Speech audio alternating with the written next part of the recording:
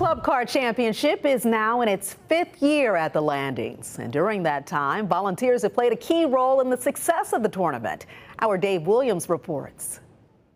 If somebody wants to volunteer, we've got a job for them. We have lots and lots of moving parts. And so far, there are lots of volunteers to help with those moving parts.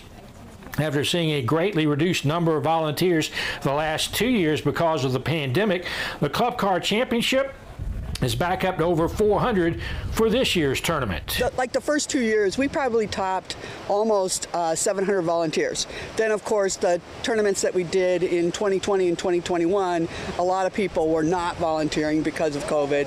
And now people are back to volunteering as our 5th tournament, and it's pretty exciting. We're glad to be out here. It feels great. We're not wearing masks, and people are coming back to, to view the golfers up close and personal, and it just feels wonderful to be out in this air and at this lovely place. Volunteering also takes dedication, as in the case of some of those answering a 5:30 a.m. call for their daily duties. We had people here doing on-site parking of the players, as well as cart shuttle drivers to pick up the caddies as they're parking down Gray Heron.